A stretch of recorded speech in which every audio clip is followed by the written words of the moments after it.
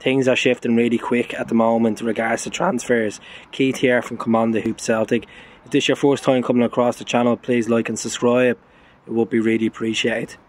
Look at JOSIP has confirmed that he has travelled to Berlin for his medical and he's moved to FC Union Berlin. Fee 7.5 million with additional add-ons which will go up to 10 million. I said it last night on the channel, I wish him the very best. He was a part of the team that helped us win 2 trophies last season and bring the good times back to Celtic Park. So it's a fee that the board, I'm very disappointed with the board. I thought they could have done a bit better, to be honest with you.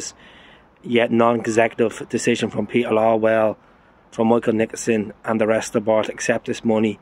We should have held on to the end of the window and got around 15 million, but didn't want to be at Celtic anymore.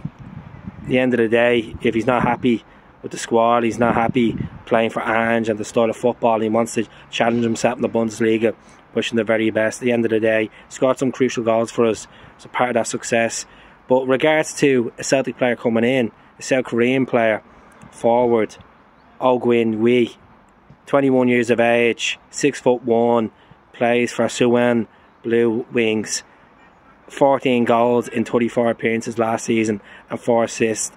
This is a guy that we have on our radar the last 7 weeks, and he's set for his medical today with Celtic. I don't know where the medical is. I don't know if it's in South Korea or if it's in London or if he's at the flying into Glasgow, but the report is he's set for the medical today. 3 million, and look, it's a good bit of business. Another striker in the door. Giacomakis, his future's still unclear, what the situation, what's going on with him. So this video was recorded an hour before the Greenock game as well, folks. So do subscribe. I'll speak to you soon. Hail, hail.